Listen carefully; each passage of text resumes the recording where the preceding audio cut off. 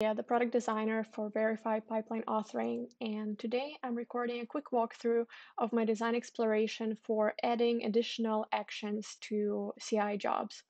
So in this particular case, we're going to add an action to the manual jobs to run a job with variables or to retry a job with variables. So here we have two manual jobs in two different states. This job hasn't run yet. It's ready to run. So it has the play button and the more actions drop down. And this job has run and failed, so it has a retry button instead. So let's see if we want to run this job, but we want to run it with some different variables, not the default variables.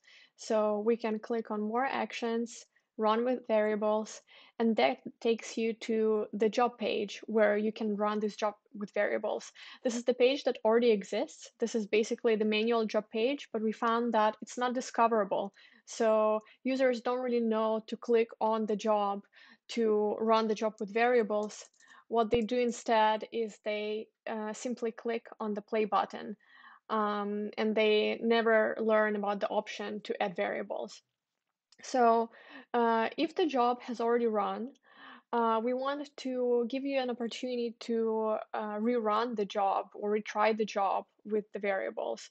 So at this point, once the job has already run, the job page, the manual job page contains the job logs. So we don't have access to the variables form, to variables input.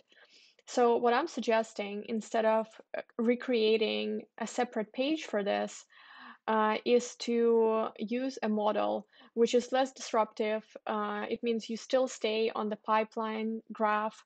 You don't have to go to a different page, and you can just input your variables here and retry the job, and boom, the job is running. So that's just less disruptive than running it from a separate page. Um, yeah, so these are the designs that I'm exploring. Let me know what you think, if you have any concerns. In the future, we want to use this ellipsis drop-down for more actions.